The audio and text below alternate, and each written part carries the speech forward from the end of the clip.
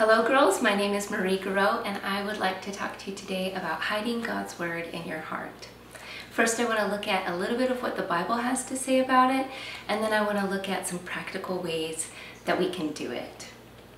Most of you, I'm sure, have heard the verse about hiding God's Word in our hearts.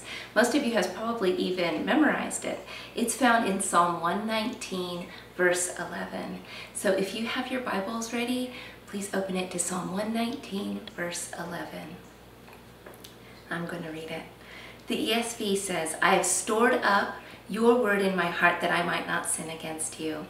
The King James says, thy word have I hid in mine heart that I might not sin against thee. The ASV says, thy word have I laid up in my heart that I might not sin against thee. The NSB says, your word have I treasured in my heart that I might not sin against you. And the NIV says, I have hidden your word in my heart that I might not sin against you. Different translations say it a little bit differently, and I love looking at different translations because they are really helpful in study. They give you a fuller meaning to your text or to your word. I would encourage you to use different translations. In this passage, it shows us that we are to store up, lay up, hide, treasure God's word in our heart. When a squirrel stores its nuts for the winter, he spends a lot of time gathering them and then putting them away in a safe place for an inevitable time of need. When a child hides something, she finds a safe place to put that something where no one can see it or take it away from her. When a pirate treasures something, he does what he must to get it, and then he keeps it safe and guards it, regarding it as precious in his heart. Now look at Psalm 119 again. What is it that we are to store, lay up, hide, treasure? It's God's word. We need to be like that squirrel, spending time gathering and storing the word of God into our heart for an inevitable time of need. We need to be like that child, hiding God's word safely in our hearts where no one can take it from us. We need to be like that pirate, doing what we must to obtain God's word, then guarding it in our hearts, regarding it as precious. Look at the second half of our passage. Every translation says this part the same. Why do we store, lay up, hide, treasure God's word in our heart? It's so that we will not sin against God. The truth is that we all sin. We all sin against God, against ourselves, against others, against creation. And our sinning doesn't just go away once we're saved.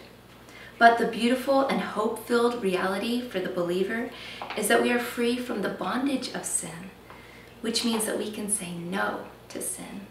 And we have the Holy Spirit to guide us into becoming more and more like Jesus. And the primary way that he does that is through the Word of God. We need to be filling ourselves, washing ourselves, renewing ourselves with the Word of God. Matthew 12:34 says that out of the abundance of the heart, the mouth speaks. What you fill your hearts with, girls, is what's going to come out of you. So, what are you filling your heart with? Is it Netflix, YouTube, gaming, novels? I would plead with you, don't kid yourselves. What you put in will come out. Be cautious about what you're putting into yourselves while proactively putting God's word into your heart. Some of you may regularly memorize the word of God, and I want to encourage you and commend you. Keep at it. Others of you may have memorized verses through Vacation Bible School or Awana or Sunday School, but stopped and it kind of piddled away once you stopped going. Or perhaps you've never even memorized a passage from the Bible. And I want you to not wallow in guilt or give up, but pick up your Bibles and let's begin. So, how do we do it? How do we hide God's word in our heart?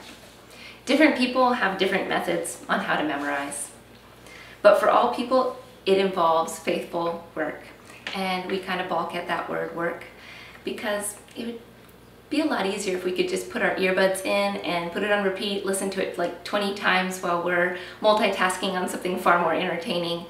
But in truth, we have to work. It's just not going to work any other way. I'm going to walk you through the way I go about it and give you 5 steps. The first one is choose a passage. You can choose a common passage such as John 3:16, and I'd add verse 17 to that as well. Or you can choose a passage from where you're currently reading in the Bible. You could also choose a passage that speaks specifically to a situation or a sin in your life. Those are all really good ways. Don't get bogged down in trying to find like the perfect verse. Every word of God is profitable. Something I've found helpful, and don't be scared of it, is actually to take larger chunks. Big chunks, whole chapters, or even more to memorize. And this is the reason why. Except for perhaps in the Proverbs, the writers of the Bible weren't just coming up with verse by verse tweetable quotes, but they had something substantial to communicate. So that's step one. Choose a passage. The next step is 2, understand your passage. I wouldn't belabor this. You will understand your passage more and more as you memorize it, but do read it through and ask yourself, what does this mean? A great check to see if you understand it is to try and rephrase your passage in your own words. If you're able to do that, you can understand it a lot better. You may need to look up a word. You may need to find an older Christian whom you respect and ask them to explain something to you. 3, memorize your passage. Step 1 to memorizing, I would say, is actually pray. Pray. Ask God to bless your memorization and commit it to Him. Then dive in. Read the first phrase, repeat it. Read it, repeat it. Read it, repeat it. It helps me if I'm like pacing, walking back and forth. Read it, repeat it. Move on to the next phrase. Read it, repeat it. Add it to your first and keep going. Look for key words. Look for connecting words. Think about how one thought leads logically to the next. If you come to a list, like the list of the fruits of the Spirit, count how many are in your list so that you don't miss one, and then think about how each one connects to the next one, and that'll help you with your list. And then consistency. Find a specific time of day that you commit to working on your memorization. And you can also work on it throughout the day. Something that I have found helpful is to take a 3x5 card and write a portion of, or even the whole passage that I'm memorizing, and have it in my back pocket. Another really helpful tip, and this is more helpful for like larger passages, is to print the whole thing out in the entirety. You can find it on Bible Gateway, any translation you want on there. There's other resources. Copy, paste it, put it into a Word doc, and print it out.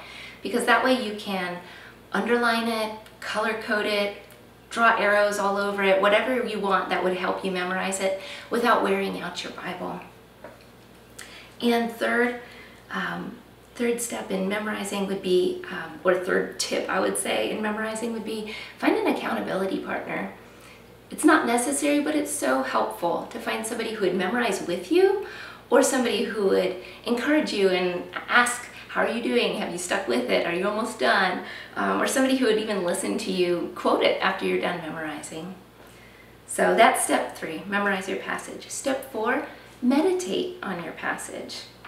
Meditating is not some like practice where you empty your mind. It's actually filling your mind. It's thinking about your passage. It's taking time to mull over and ask questions of and apply your text to your life. Ask, what does this teach me about God? What does this teach me about human beings? And finally, what does that mean I need to change in my life?